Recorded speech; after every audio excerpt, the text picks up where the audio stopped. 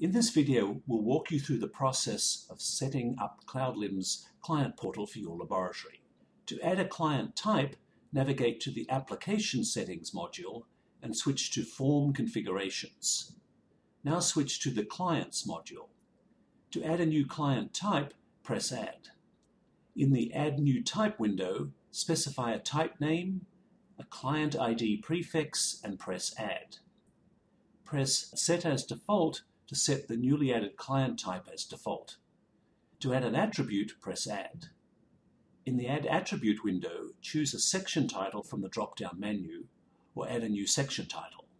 Specify an attribute name, choose a data type, and an input field type from the respective drop-down menu.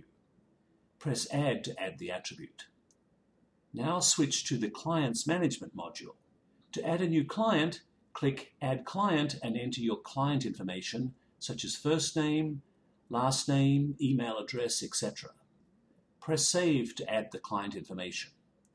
As soon as the client information is registered in the Client Management module, CloudLIMS notifies the client and provides them a username and a password.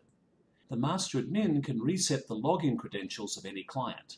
To set, select a client entry and click Set Login Credentials, edit the username and the password, and press Update.